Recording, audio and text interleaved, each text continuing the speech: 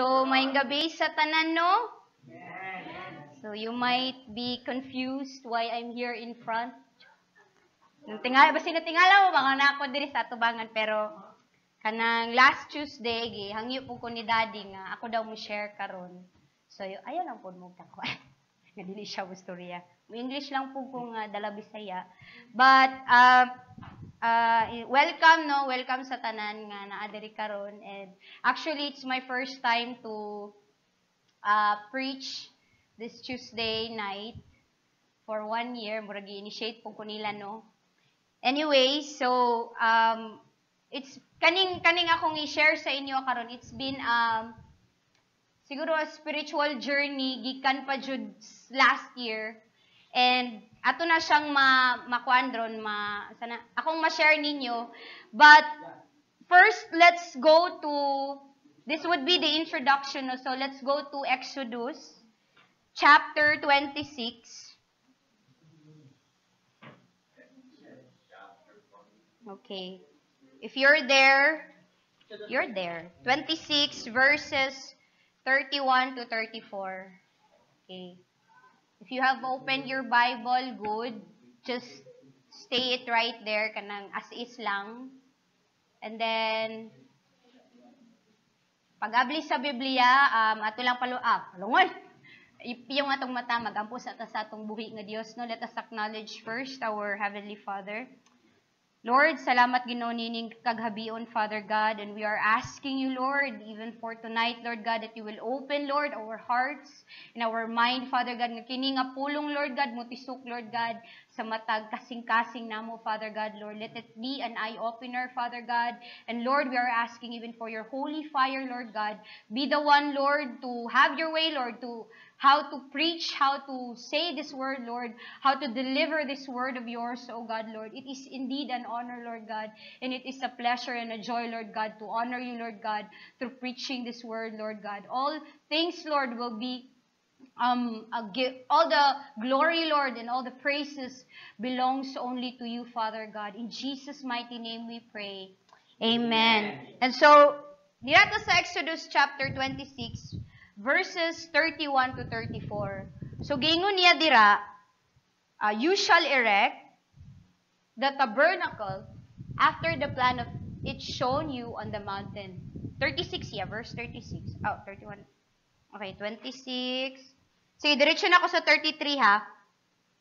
Verse 33, okay.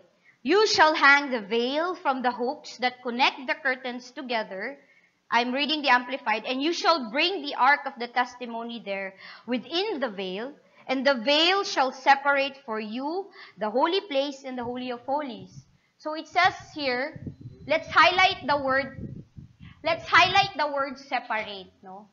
A separation, ang gamit ko no sa cortina sa tabernacle sa una is to separate. Meaning, saan separate?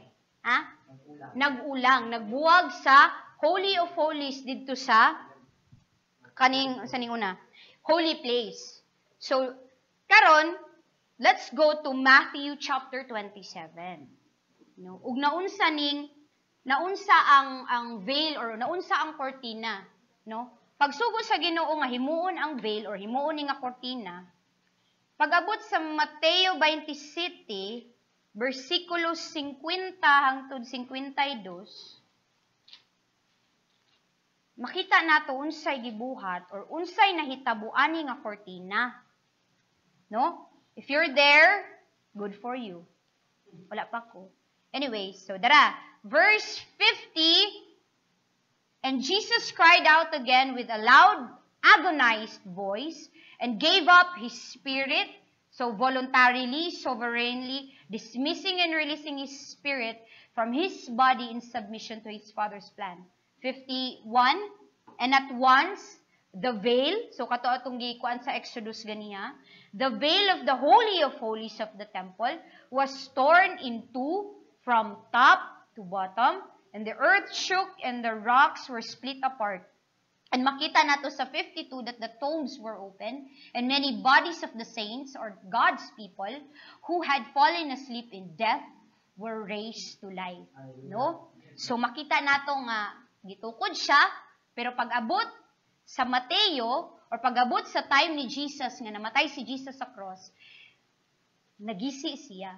So what does this veil di ay? Unsa din nga veil? So ganiha, nag-ingon ta sa Exodus, nga mao siya'y nag-ulang sa Holy of Holies, gikan sa templo nga naapod sa gawas, and the holy place. Now, it was being torn, meaning nagisi siya. Unsa day ang Holy of Holies? It represents the presence of God. Kung asa ang Ark of the Covenant.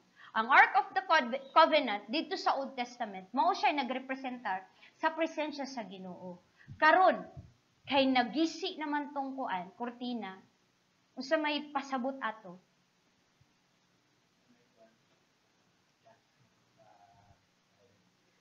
Yes, that's right. Thank you, Pastor. So, mo to siya, naa na tay open access. Amen. Meaning, kitang tanan, pwede na ta makasulod sa man?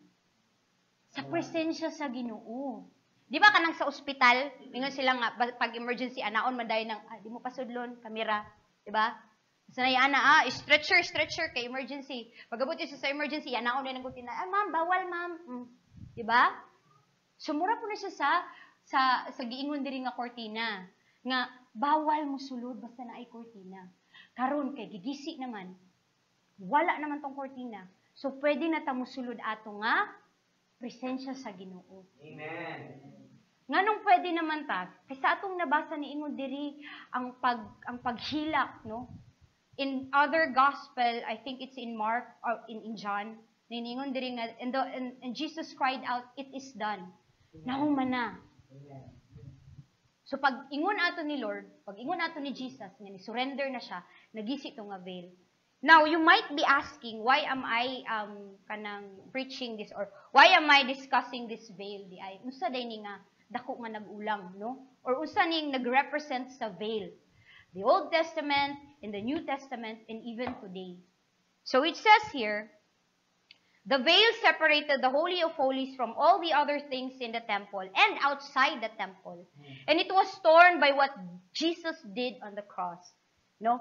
Kato nagisi to siya agi sa gibuhat ni Jesus dito sa cross.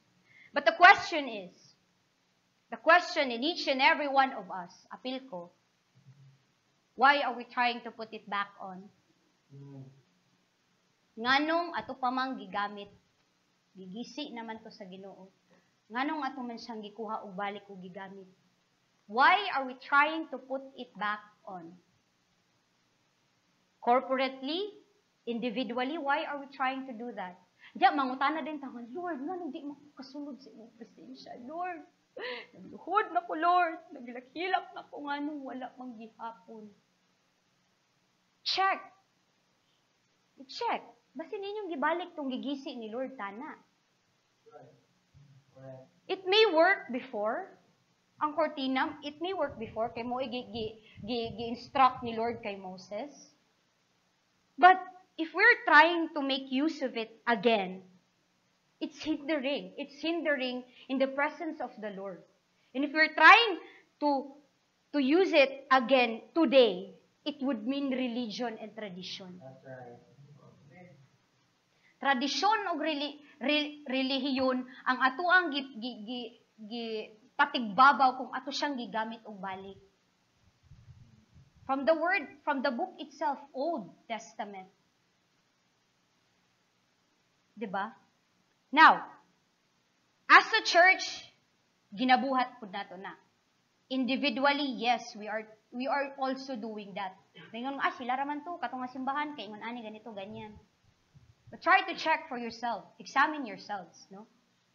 Tanawa, panalamini imong kagalingon, bahalag wala kay samin, hinuktoki, himuklogi nga, unsa imong naa sa imo ang sulod. Nganong dili dayon kakasulod sa presensya sa Ginoo. No? Why are we making the veil put to use again, which is hindering us in coming to God, which separate us from God, which separate us from His presence? And this is not just the sin that I am going to tell you about. Kay daghan na pod yun pod nag-ingon ani, no? Even against Satan, against demon and all. What I mean by this and what the Holy Spirit is trying to tell you is that this veil that you are trying to put it back on, that you are trying to use again, is your flesh. Imong unod. No? Our very own veil that separates us from entering the Holy of Holies. Ang pinaka-personal nato nga kurtina sa atong kaugalingon. Nga mo'y nagbulag ka nato, nagulang ka nato, diha sa presensya sa Ginoo. Isa tong unod.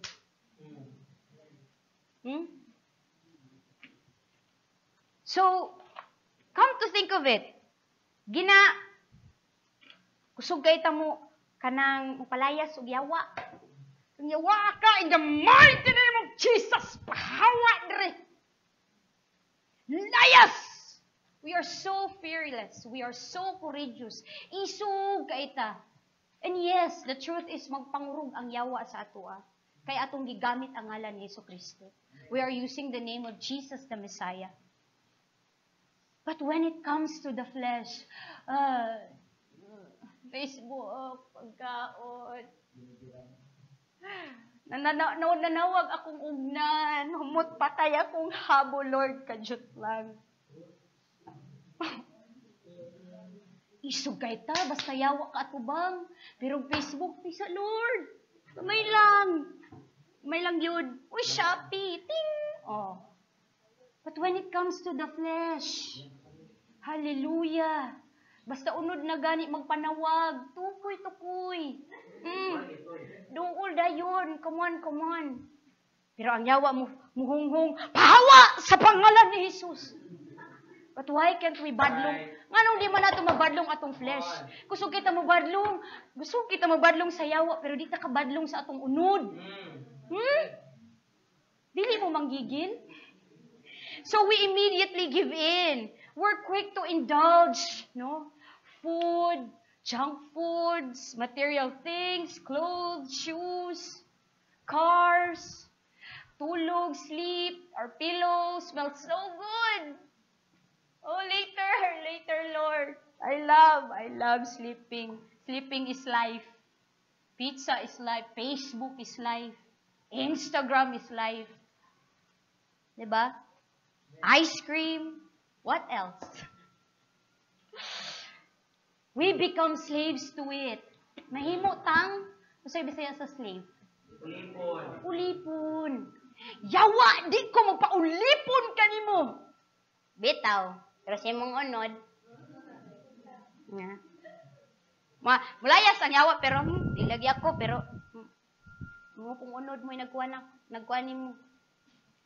Diba? Let's go to Romans 6, verse 16. Then you will know anong naulipon tana. Or try to check in your life right now. Unsay nakaulipon sa imo? Romans chapter 6 verse 16. 6:16. Says there. I'm reading in the Amplified. Do you not know that when you continually offer yourselves to someone or to something to do his or that will, you are the slaves of the one whom you obey? Amen. Hello? Amen. That's right. Huh? You are a slave to the one whom you obey. Nate, dili jud ko magpaulipon sa yawa. Di ko mo sigarilyo. Di ko mo inom te. Sa yawa jud na. Di ko makiglawas te. Kaya di pa ako dili te. Sala na te. Wala ko na ulipon ana te. I am not slave to that sin. Facebook ga? Ay, okay kayo. Updated pa ko. Hallelujah. Ouch. Diba?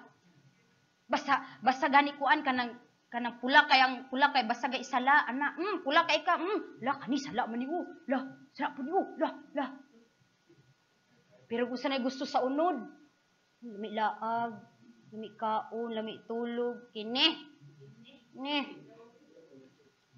ba we can't serve two masters nagingon sa Bible di ba we can't serve two masters so mo to tong ganiya nga note nga dili lagi ka ulipon sa yawa pero sa unod sab. Priso gyapon ka.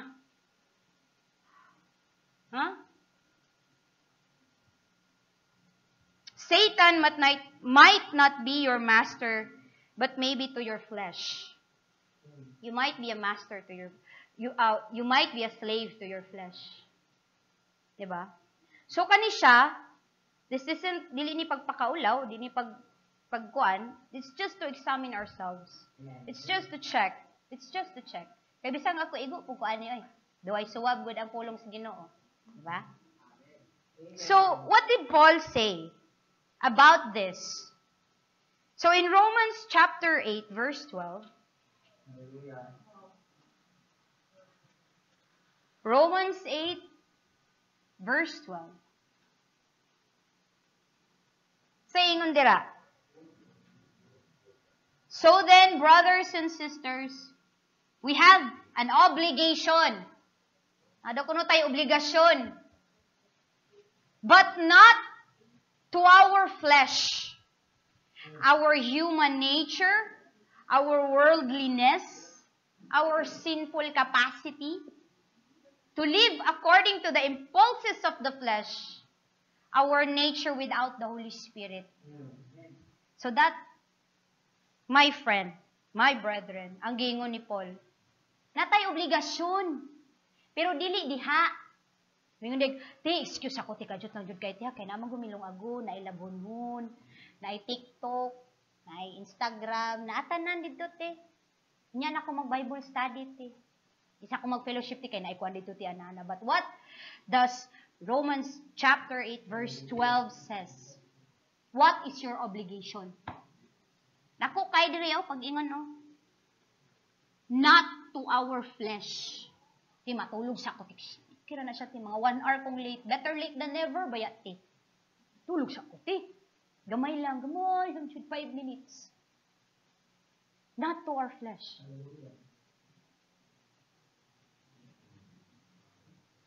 Napailain. Romans 12 verse 2.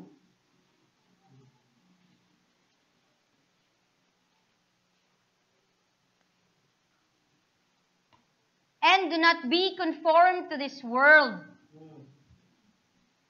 Can everyone say world? World. Okay.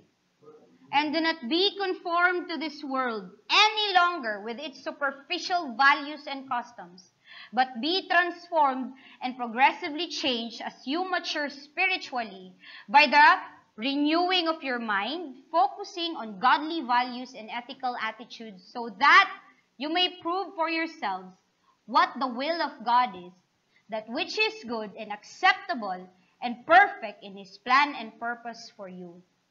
Diba? Sa may gingon dira, ayaw daw mo kumpurma sa kalibutan. Mga igsuon. Shoot lang tike. Sayawon sana ko ni tike. Mo biya ni uso sa TikTok biya ti.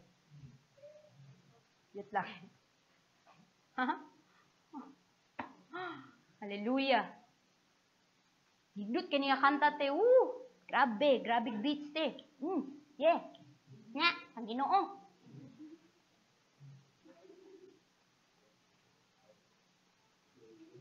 Hindot ka siya biti tanan man, isayaw aniti. Mind you, kanang tanan, world na, kalibutan na.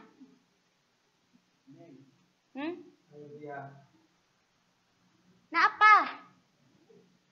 Colossians chapter 3. Verses 2 to 3. What does it says there? Colossians 3 verses 2 to 3. Asa ta dapat mag-focus? Because in Romans 8, it says there that we have an obligation, but it's not in the flesh. And in Romans 12, it says that dili ta mo conform ani nga kalibutan, diri nga world. And it says there, set your mind and keep focused habitually. Usa nang habitually? Balik-balik, ikinabuhi. Kada adlaw, constant. No? Habitually. On the things where? Things above, the heavenly things, and not on things that are on the earth. Asa ta karon? Nata sa earth. Pero gibadlong ta diri, giingnan ta nga not on things of the earth. Unsa ang mga gipangbuhat diri sa kalibutan? Unsa ra ba gyud ay usog or ba gyud ay sundon? Usogod. Diba? Updated kayo. Sa mga uso nga sanina, uso nga haircut, uso nga makeup, tanan. Kanina kay, paswag man tani kay. Mo yan, uso ron te. Talaga. But ano sabi? Ano sabi dito? Verse 3. For you died to this world, and your new real life is hidden where? With Christ in God. Amen. Hallelujah. So you see there, sama sa akong gingon ganiha, we are examining ourselves. Now it says here nga, you have to die to this world and to live in Christ. The question is, are you dead to this world? Patay na ba mo aning kalibutan na? Wala na ba mo'y amor ng mga salida, mga Facebook, mga worldly songs, mga K-pop, K-series, lahat na. Kay kung naapa mo, lisod pa ninyo buhian, you're still alive here. Buhi pa mo diri. Isa naman inyong gibakakan. Sige mo simba, sige mo panawag ni Lord sa iyang presensya. Pero di ay buhi pa mo sa kalibutan. You're still alive in this world.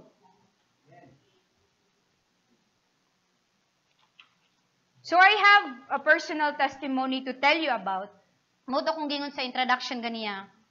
August last year, 2019, there was a time or there was a night nga wa jud ko katulog, sleepless. Kanang sige ko balista-balista, di man ko katulog ano man ni. And so I remember, I don't know, but a mentor, a brethren said to me that if dili gani ka patulgon, meaning paampuon ka na, or you pray for it or pray about it. Why? And so a voice came to me and told me that I'm about to die in 4 months. 5 August, September, October, November, December. Lord, nga naman. Hilakay ko, pagali. Then, I even shared it to mommy. I even told her, Mom, and then, gisakyan sa yawa. Ningo po siya, mamatay ka, og leukemia, dali-dali, walay, yung anak ko niya. So, I asked Mom to pray with me, to rebuke it, and pray against it. Ningo siya ko, no! Dili ko ganahan mamatay, Lord. But the first few weeks that I've received, because it was really audible in my ears, in my head, you are going to die in 4 months. Mamatay ka, sulod sa 4 ka bulan. So, ningon po ko, sige, magsulat ko, sulat para ni mama, sulat para ni papa. Akong tanang kabtangan, ako naging akong best friend nga, mo ni password sa akong laptop, ikaw na bahala, ang slideshow sa akoan, sa St. Peter, ganito, ganyan. Na siya, una-una. But I was so scared. And so I prayed, ko Lord, ganong patyon man kunin mo. Kala ko ba Jeremiah 29:11? Hallelujah. It made no sense to me. It made no sense, and it scared me. Until I read the book from Apostle Shane, Roots of Religion, wherein there was a chapter there that talks about dying to self. Nga naay libro, katong Roots of Religion, sa isa ka chapter, nag-ingon dito nga, kinahanglan mamatay kasi mong kaugalingon. So akong nadungog raman kay, die good nga, patay di. Abi kung patay, physical di. Patay ko. So niyong, ako, kaya naman pala. Kani di ay. No? It was death to self. And so, mga igsoon, I believe God's word for us all. Even this year, as it is tagged, the year of preparation, it is death to self. Ang pagkamatay sa atong kaugalingon. Death to self. And so, the title of this message is actually Death to Self. And so, moto kong gingon ganina nga, last year pa ni siya nga journey na ako. And karon lang siya nga year na ako nakuan ba na mas natugkad bitaw. Kay naghatag po ng revelation si Lord. And so, God wants us to kill our flesh, to kill ourselves. That's what He wants. Sa matag usa ka nato, in each and every one of us, He wants us to die. Patay. Amen. So, I believe the Lord is also telling that to each and every one of us. Kay basin unyag, mapareha mo na ako, nga hunghungan mo sa Holy Spirit, mamatay ka. Dayon, di ba? So, it's really a timely message, I believe. So, let us go to Exodus 29. That's in the Old Testament. And yes, Old Testament is really, really, really alive even sa ato ang time. It's really timely as well. Exodus 29, verse 18. Where are you? There you are. Okay, I'm gonna read it. Ningon dire. Verse 18. And you shall burn the whole ram on the altar, and it is a burnt offering to the Lord. And it says there, it is a sweet and soothing aroma, an offering by fire to the Lord. So the animals offered and sacrificed, no. Ang katong mga gipang alay, mga gipang halad ng mga mananap sa una, may mga ko animal. Mga mananap sa una, pat yun. Okay? Pat yun din ihalad. Specific nga gidala kon ni Lord diri sa verse 18. Kay nag-ingon diri ang katong mananap tibuok siya nga gihalad. Nganong tibuok man siya gihalad? Dayon by fire pag yun. What does it mean today? Ningon si Lord nga ihalad nimo imong tibuok. Imong tibuok ka og galingon by fire. What usay represent sa fire? Anyone? The Holy Spirit. It is the Holy Spirit. Dayon kabalo mo sa gi-describe diri unsa siya ang Lord? It is sweet and soothing. Muta kay bay. Yes, this is it. Soothing and sweet aroma to the Lord. Isa kahalad nga humot kayo. Diba? Kung inyong mahinumduman tong sa wali ni Kuya JM last Tuesday nga, my God, you're so stinking. Baho kay garbage. Gusto ka nga simba nimo inaghatag ihalad na nimo imong kaugalingon ka Lord pero nag-alala si Lord. Ang gusto ni Lord is kini. Diba? So let us go to Romans 12. So the Old and the New Testament is actually kanang nagkuan siya ba nag-coincide, no? Correlated with each other. So dili gyud siya ingon nga walay gamit ang Old Testament because it's old. No, it's not. It's really useful. As well as the New Testament. So let's go to Romans 12 verse 1. What does it says there? Dili na mga mananap ang ihalad. What does it says there? 12:1. Therefore, I urge you, brothers and sisters, by the mercies of God, to present your bodies as what? Living sacrifice. Living sacrifice. Amen. Living sacrifice. Buhing halad. Amen. And why did we quote the Exodus 29:18? Because it says there that you have to be offered whole. Lord, kini lang Lord. Chop chop kani una Lord. Ni sunod. Next year na pud ni. Next year sunod na ni Lord. Kani diri sa ni Lord, diri sa mi. Reserve. Basin niya mawad-ag kwan ba? Mahutdan og supply. Hallelujah. So we are the living sacrifice, and we're to present our body holy and well pleasing to God as our act of worship. And of course, the Holy Spirit as our fire, and for us to surrender as whole. Tibuok, no? Dili lang kay karong Domingo, kay simba, dili lang karong Martes, kay fellowship. Tibuok. Bisan asa ta, bisan kanusa. Diba? Living sacrifice. So let us see the pattern, no? Kaya naglantaw man taga niya sa Exodus or sa Old Testament, and then we went to the New Testament. So let us see the pattern. Sa Old Testament, there's killing of animals, sacrifices, burnt offerings were made, there was consecration, and all after that, God's glory came down and was with them. Meaning, involved ang patay, involved ang pagputli, involved ang pagsunog, involved ang pagsakripisyo, ay ang himaya sa Ginoo ninaog sa templo. That's in the Old Testament. That's the pattern. Now, in the New Testament, what does it say? Jesus suffered in pain, crown of thorns was on his head, and nailed to the cross. Then the veil was torn. Jesus was buried and rose again, and he was glorified by the Father in heaven. So, unsa ang pattern? Na ay pagsakripisyo nga gihimo ni Jesus, na ay pagbunal, na ay tunok sa iyang ulo, gihimong korona, gilansang siya sa krus, ayha na buak, or ayha nagisi ang veil. Then he rose again.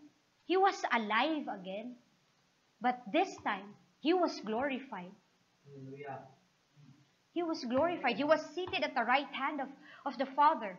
So sama sa Bible study na mo ganiha nga, gingon ni Pastora Jen, ni siya nga, Jesus was the fulfillment of what God the Father was promising all those people, all along, even His chosen nation, Israel. Nga kung imo lang ning i-follow na, mo ni mahitabo. And so Jesus gi-display to sa Ginoo. Okay? So now, it's about us. Kana nga pattern.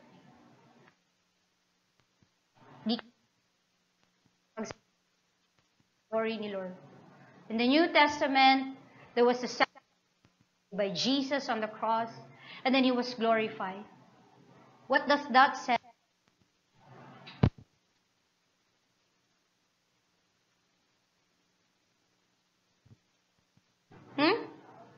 Hyper grace. To sit down. Gibuhat to nila sa una din. Gibuhat po ni Jesus. Kita ni, lingkod lang. Pasinaw. Minaw.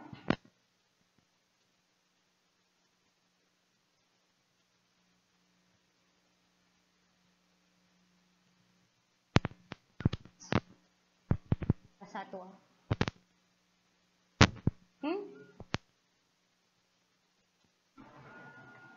That's right. There's none. Ano man.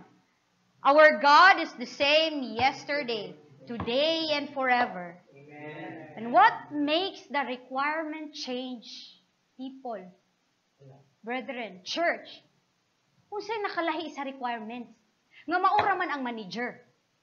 Maura man ang tag-iya.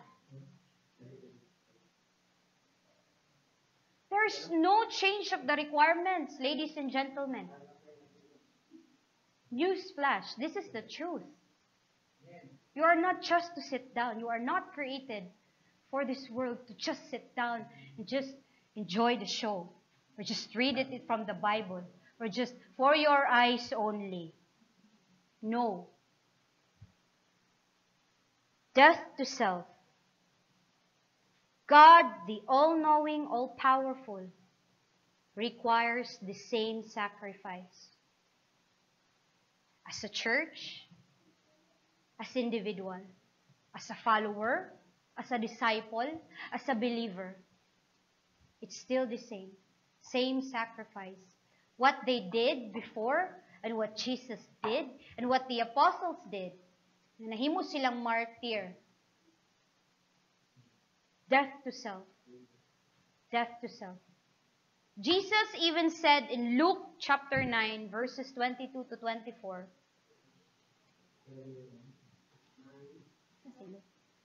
Chapter 9, verses 22 to 24.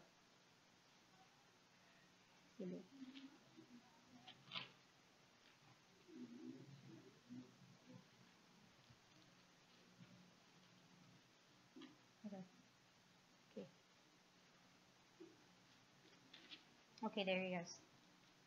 Chapter 9, verses 22 says there, the Son of Man must suffer many things and be rejected as the Messiah by the elders and the chief priests and the scribes, and be put to death, and on the third day be raised up from death to life.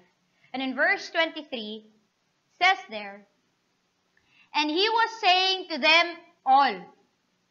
Wala siya nagingon. And he was saying to the specific or not, to them all, sa tanan. If anyone wishes to follow me as my disciple, he must deny himself, set aside selfish interest, and take up his cross daily. No, dili take up his cross monthly, annually, every 3 years, every 10 months. Daily. My friend, daily, my friend, kada adlaw, every day. Amen. Expressing a willingness to endure whatever may come, and follow me, believing in me, conforming to my example in living, and if need be, suffering, or perhaps dying because of faith in me.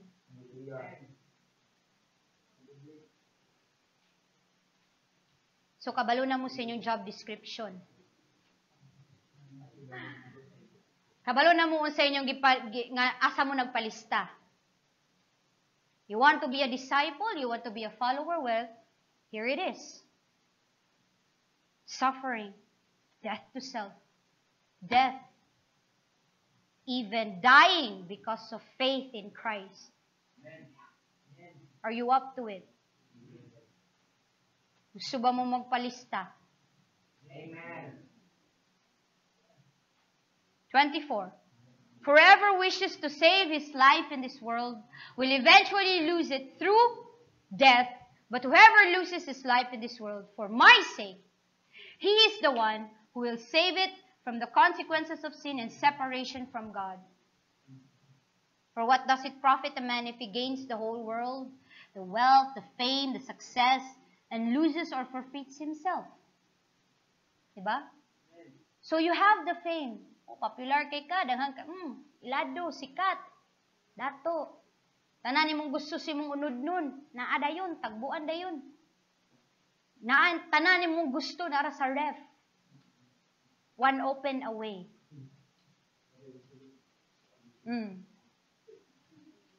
Ciao, kira ko. Dili ko need ni Jesus. Kita mo to nga meme?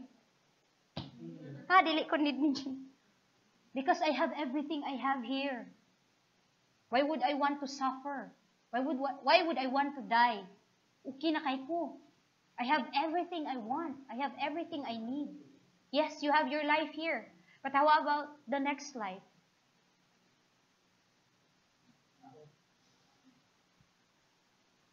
Diba?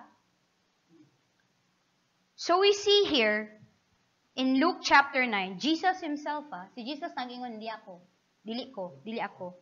Pick up your cross, lay down your life, deny yourself, and conform your life in Christ. Not in flesh. In Christ. So we might find it easy to cast out demons and rebuke them than subdue our flesh. Mas makita na nato nga masayon may noon magpalaya sa yawa ti. Kaysa kanang didan ako akong unod ba. Lisod kayo ngano man. Mukalagyaw man ang yawa niya akong unod nagpabilin man. Nga bahalag nagtulog na ako tinaaman gihapon. Lisod sab. But you know what? This is why the Lord is saying right now, dying to self. Sige, bit-bit mo siya ni mo sige. And that's why it's a constant battle as well. Dili lang constant battle against sin, against Satan, against the enemy, against witchcraft, against principalities and rulers. But how about this? How about the urge? How about the cravings? Di, ganahan pala ko mag-relax sa routine. Yan na, tita. Laag sa na, tita. Paot kay lugar dito sa dati. Dagat dati para chill. Enjoy sa dati. Relax sa ta. Kapoy, labad kay tidahang kayong gitunaan. We're chasing from one craving to another, one urge to another. Pero di niya gyapon ta masatisfy. Amen ba? Di ba? Walay katagbawan, tama. There's no contentment to that, in that. So, it's also said here that the flesh, it runs deep and it's strong. Nana siya'y roots, nakapangugat na sa atua. That's why it's difficult. It's much more difficult. It seems to be. Diba? Our comfort, our convenience, the easy, the quick, the instant, are definitely irresistible. Kanang one click away lang bitaw siya te, dayon. One chat away. Nag-send na ko, deliver na din ng pizza. Just nindot naman ang ginanat gud te. Instant noodles, instant coffee, instant tanan, hasta instant uyab.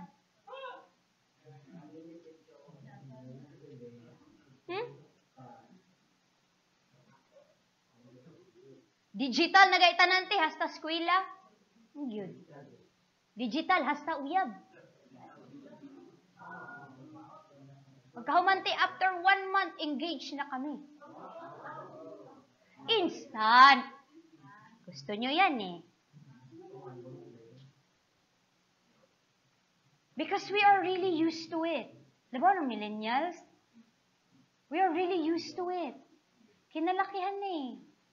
No? Di agad ako. May mato silang mama sa una nga. Kami sa una, magkabok pamig tubig. Kami sa una, magdala pa mi ani, ganito, ganyan, ganire. They're really used to hardship. Wala ta na-expose ana. Even na mga bata ron, na, sumayo pa swipe, ala, asa na siya gikan? Yun sana, asa gikan? Maayo na. Dili mo maratol ana. Dili mo, nakita gani, half, mga batang 19s, half, kuan ta, manual, half, kuan. Kanang, sa Pilipinas, rapod kay, dito sa US or in other countries, even in America, na naslay computer sa ilang mami pa lang nga time. Sa ato, wala pa kayo. So, dili mo matingalaan na. Dili mo makuyawan nga even ang mga bata karon grabe na kay makahawid og gadget. Maswito pa kaysa nato. We are really used to it. And we are exposing even the young ones to that. We are exposing them to kanang quick kaayo nga mga impulses sa flesh. Nga og dili masunod ang ilang gusto. Wow! Lo. Dendra ba og imong bunalan? DSWD dayon. What is happening to this world? Are you conforming to it? Or you want to die to this world?